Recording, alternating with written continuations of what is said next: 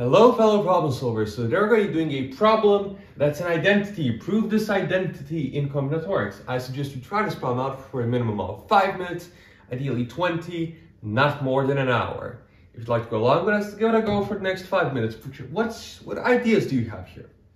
So now without further ado, let's begin. And for me, the idea here is, let me see, can I do this inductively? This may be like the first big picture thing. Can I prove this via induction?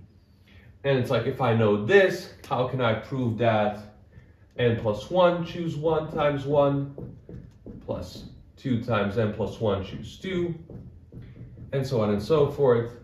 N plus 1 times n plus 1 choose n is equal to n plus 1 times 2 to the n. If I know this, can I prove this? And here's where I invite you to pause for 2 minutes and ask yourself, what would you do next here? How would you prove this? And for me, when I see this, I have n plus 1 and n choose 2, n choose j, n plus 1 choose j. I say, in how many ways can I choose an object from a pile of n plus 1 of them? And how do I connect this to n? Well, there's two cases. I either pick the first object or I don't. If I pick the first object, in how many ways can I choose the remaining n objects? How many ways can I choose j minus 1 of them? Well, I can choose n choose j minus 1 of them. If I don't pick the first object, in how many ways can I choose the remaining j? Well, it's n choose j. So now when I know this, so I'm trying to prove this, and I know due to this identity that this thing right here is going to be equal to what? It's going to be 1 times, so what are we going to have? So we're going to first have 1 times n choose 1, plus 2 times n choose 2, plus all the way till, and now we're going to have n plus 1 times n choose n, right? N plus 1. Actually, let's get to, this is n plus 1 choose n plus 1, actually. We're going to have n times n choose n.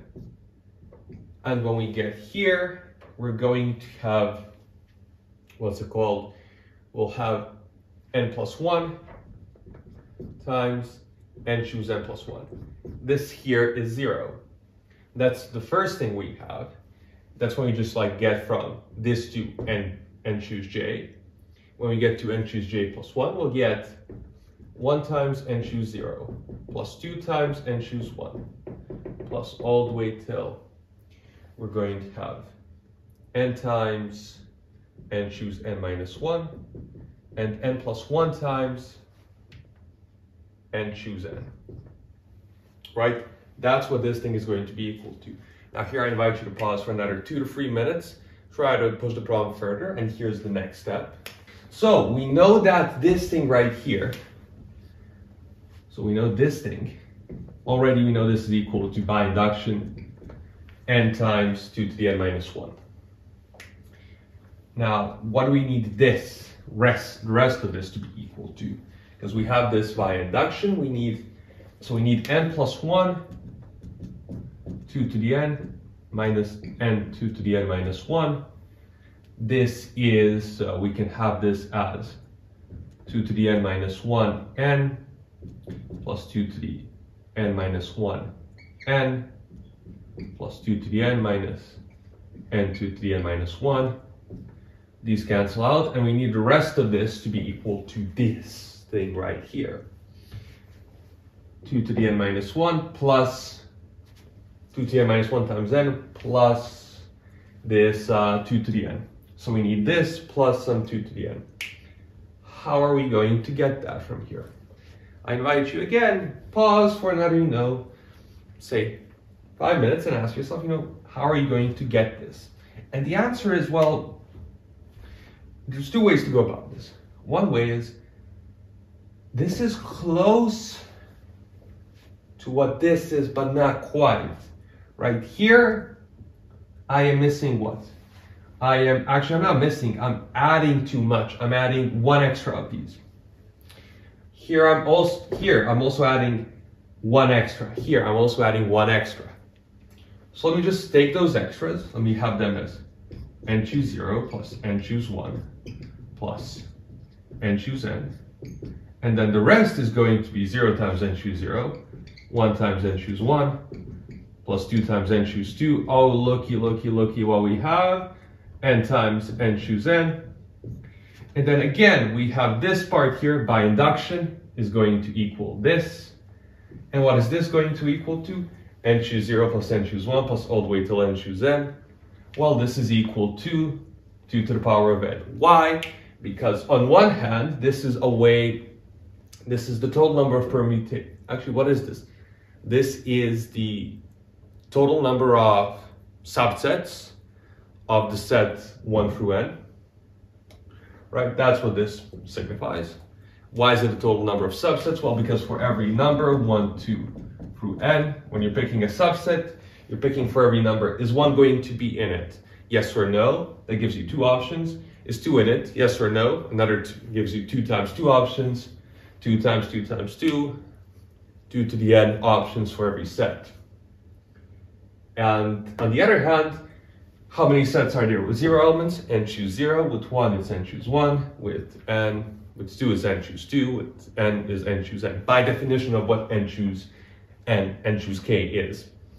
So this is one way of solving the problem. It's very algebraic, and it's very much, okay, let me just like go through it. But another way to solve the problem is to think at the beginning. What is this quantity right here? Does it signify anything? And here's an important technique that I'm going to now show you. And the technique is double counting or counting in 2 different ways. I call it double counting because 2 reasons. One, it sounds nicer to me. Secondly, it's less things to write on the board. So, how are we going to count this in 2 different ways? Why do that to begin with?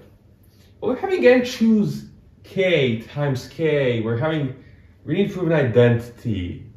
Sometimes we want to prove identities, especially with choosing things. When you're choosing things, you want to see, can I make a bijection on something, or can I count some quantity in different ways? Like, what does this signify? What is this and what does this signify?